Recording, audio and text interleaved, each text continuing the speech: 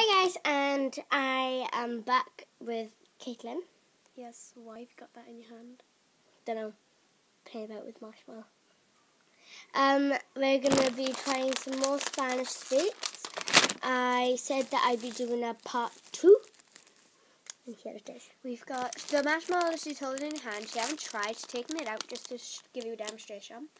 But there's a variety. Oh, and by the way, I'm Mischievous Princess.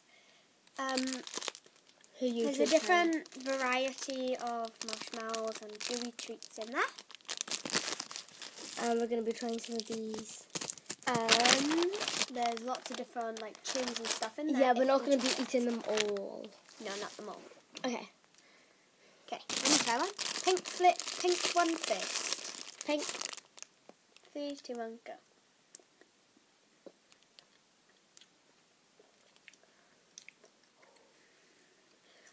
That's weird.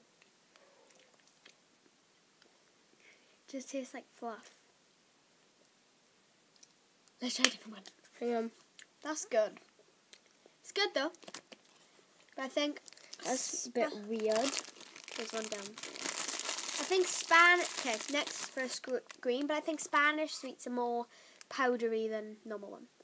Yeah, like these things. Like it says bananas, and it actually feels like they're eating a proper banana.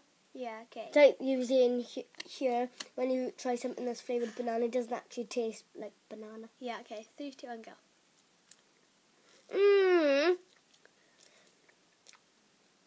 Just sour. Tastes sour. I'm not expecting that. Another one's there.